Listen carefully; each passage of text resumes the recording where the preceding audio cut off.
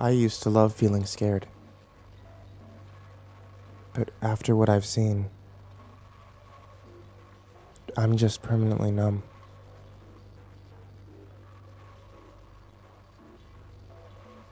My friends and I often played a self-scaring game where we'd visit purportedly haunted locations at night, take pictures, move around in the dark, and tried to embrace fear as deeply as possible. It was our way of getting an adrenaline rush. Some people went skydiving, and some people raced cars, but we purposely scared the hell out of ourselves.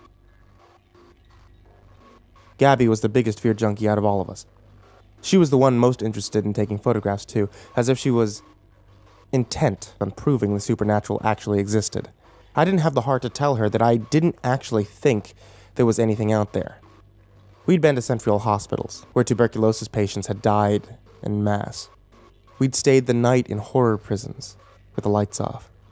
We'd even gone up to a spot in the woods where it was rumored a mass murder had taken place in the 1800s. Through all that, we'd never once seen anything out of the ordinary. It'd always been fun, though. So when the dealer at a college party offered me something new, I immediately thought of Gabby. She scoffed when I showed her the little circular dark blue pills. Remy? What the hell is Remy? Is that like Molly? No, I said, looking around the party to make sure nobody was watching us. It's new. My guy says it puts you in a REM dream state while you're still awake. That's why it's called Remy. Her wariness faded as she realized the implications. Is it safe? I grinned. I knew I had her interest. As safe as dreaming. She grabbed our friend Kurt, and we went out the door without even saying goodbye to anyone else at the party, practically salivating over the prospect of this new adventure. She rhetorically asked, "What's the scariest possible place around here?" Kurt, the most reluctant of our trio, shook his head. "If we're really doing this Remy stuff, can we first try it somewhere normal? I don't want to freak out and get hurt or trapped or something." I nodded diplomatically. Gabby sighed. "Fine." She looked up and down the orange-lit street, taking stock of the random scattered college kids on the way to and fro in the chilly night. "How about here?" "Here?" Kurt asked. "Like, in public?" I didn't see anybody acting crazy. Before we could all agree, she took one of the several I'd given her and downed it. "Here goes nothing." Shrugging at Kurt, I took one too, and he joined in with trepidation. Nothing happened at first, and, of course, I'd forgotten to ask how long it would take to kick in. "Should we walk?" "Let's go get sodas at the get-go," Gabby suggested. Something about her sentence felt a little odd. Was it already starting to have an effect? I walked alongside my two friends, studying the orange street lamps overhead and passers-by in the distance. That was the curious thing about dreams.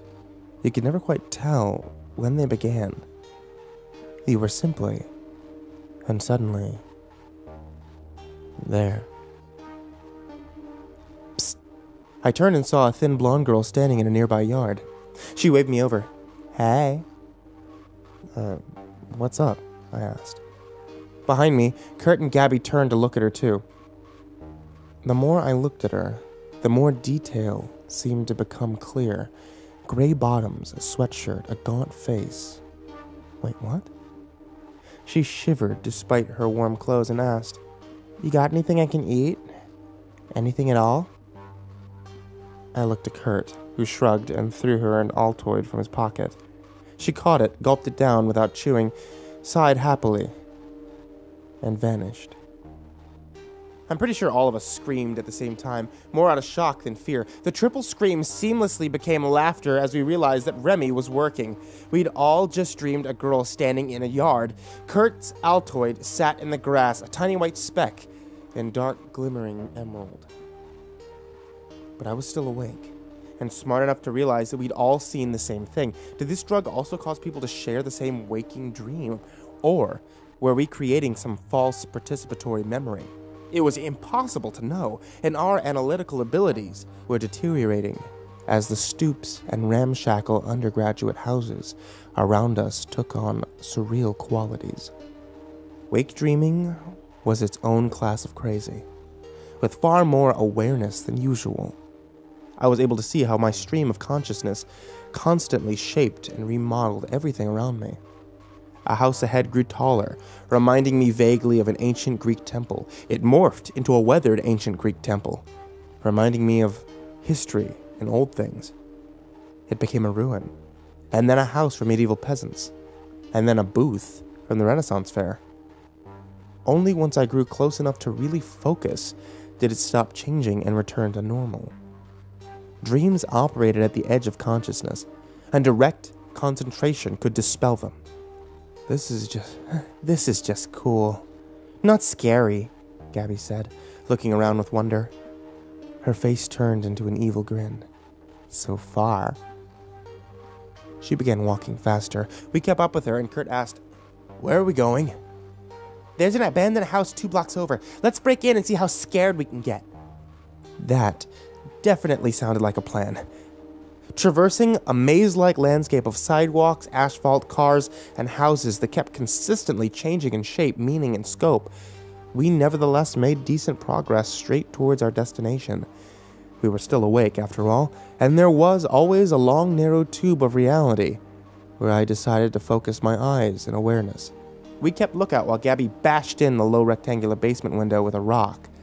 We carefully slipped down in, one by one.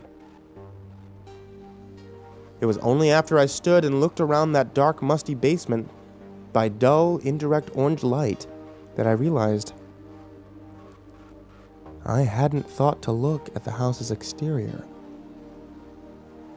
I'd been too caught up in the shifting dreamscape to get a sense of what kind of building we were climbing into. The basement itself didn't look too strange. The gray dirt floor ran uniformly around the cramped space, and we investigated nooks and crannies among the stone foundations for a time by the light of our phones. "Look!" Gabby said, excited. I followed her pointing finger to a skull, partially buried in the gray dirt. Kurt laughed and poked it. "It's so real." Under our collective gazes, it turned into a half-buried teapot. Aww. Gabby looked positively hungry for more. "Let's go upstairs." The creaking wood under our feet was oddly dark, and I put my phone light close, trying to figure out why, but the shades and animation style of the steps kept changing, as if I was watching a movie, and then a cartoon, and then a sketch, and then a comic. I fought down a wave of nausea and looked around, hoping that this trip wasn't about to turn bad. I froze at the top of the stairs. "Oh, sorry." 4 people stood within. A woman at the sink, a man at the fridge, and 2 kids sitting at the kitchen table. They all stood unmoving and stared at the 3 of us blankly, likely too shocked to react. Kurt held up his hands. "Oh God, wrong house." Gabby stood between us, also warily still. I expected the father to call the cops, or the kids to scream, or the mother to angrily shoo us out of the house, but none of them moved.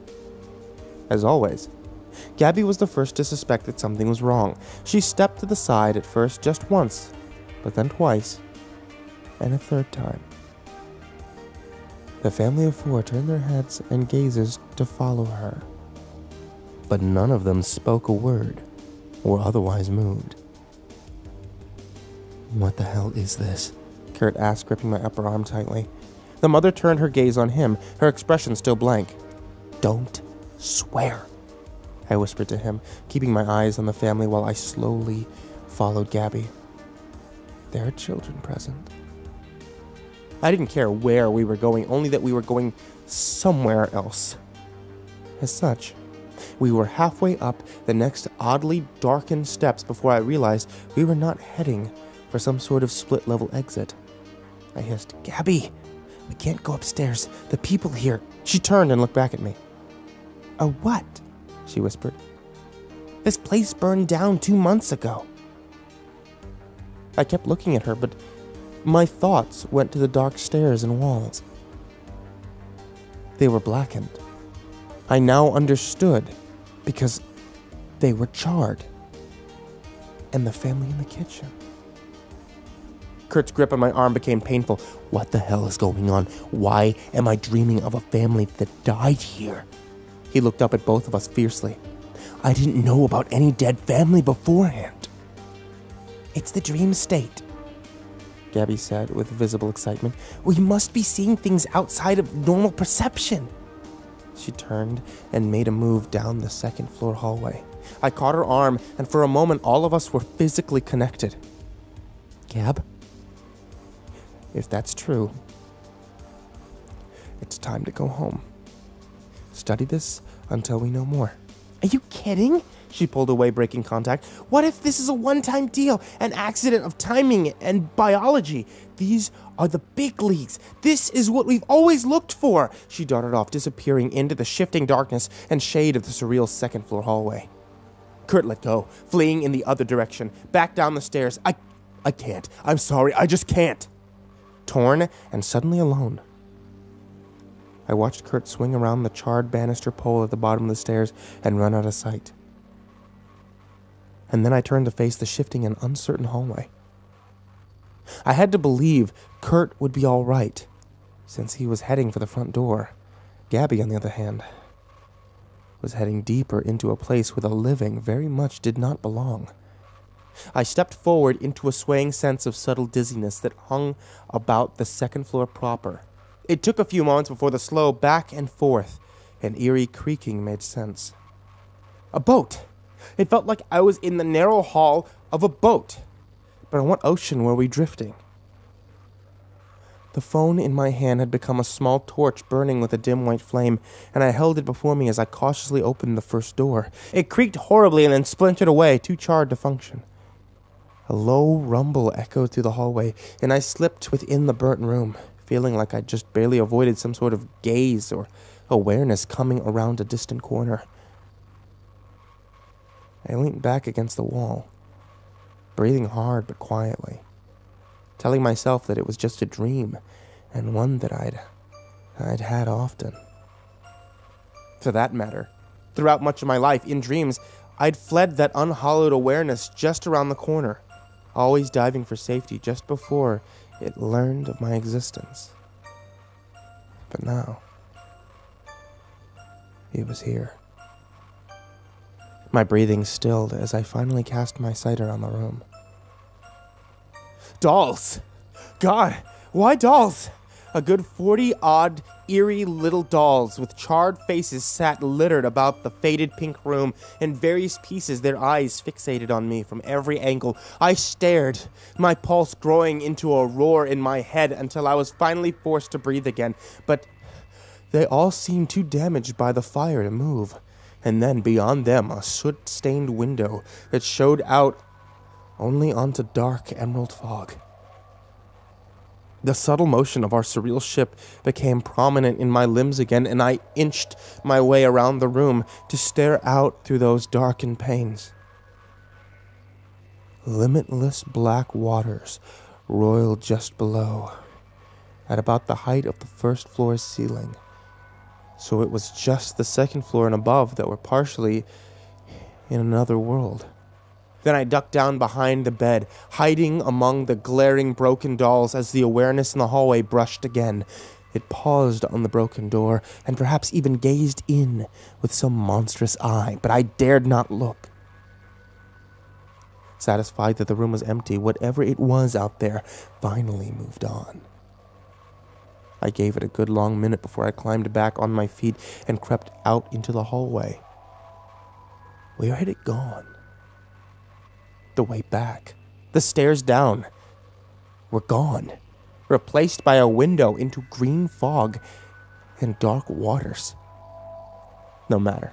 Gabby was the other direction, and I knew her well enough to skip the rest of the doors on the second floor. She would be heading straight for the attic. It was about that moment, staring at the slightly open door to another set of upward stairs, that I began feeling more clear-headed. Looking back, I saw two images, one fading and one growing stronger. The horrible, otherworldly hold I had crept down, and a gaping burnt shell of a house with no solid second floor to speak of. I stood on an overhanging ledge of charred wood, which was physically unreachable from the stairs in the distance.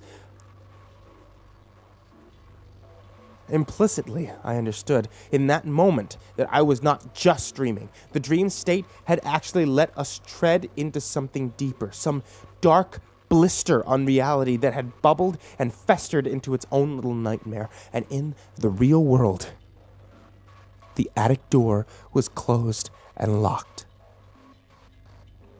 "God damn it, Gabby," I muttered. Not that there was a choice, considering that I had no normal way down from my high, unstable location. I took another of the little circular dark blue pills from my pocket and swallowed it. I waited, breathless. The swaying and the creaking returned rather quickly, and I began to lose sight of the real. Near my hand, the attic door was both closed and open. And then just open. Set loose like a runner at the start line, I pulled it the rest of the way and sprinted up the stairs, scared by how long I had left Gabby on her own. The white torch snuffed out as I moved straight up into a horizontal ceiling of absolute darkness that hovered level with the top of the attic stairs. I crouched to avoid nails that might be sticking down from the roof. The expansive space ran cool with drafts from the ocean air outside, and I used those drafts to inch along through the void. I felt melted plastic, soot, and charred wood with my fingers as I moved. This was still the burnt-out attic, so why was it so impossibly dark? Gabby's whisper came from somewhere out in the abyss. "He's here." I found her. Mostly. Who? I whispered back. "The older brother who set the fire." I froze in the dark, taking in her meaning. Was he?